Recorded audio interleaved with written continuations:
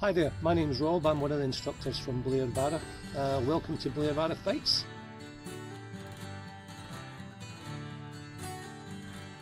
Today in our little video we're going to look at two different types of moss. The first one being this one, sphagnum moss, which is a beautiful bright green colour, very fluffy, big clumps. You'll find it in wooded areas.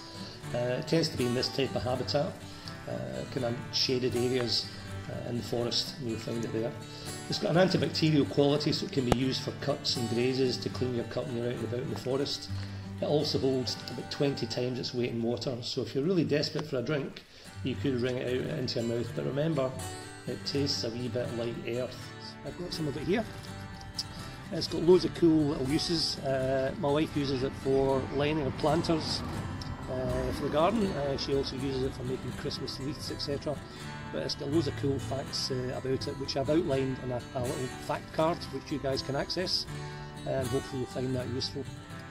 So this next little moss is called starry moss, or the Latin name is Polytrichum commune.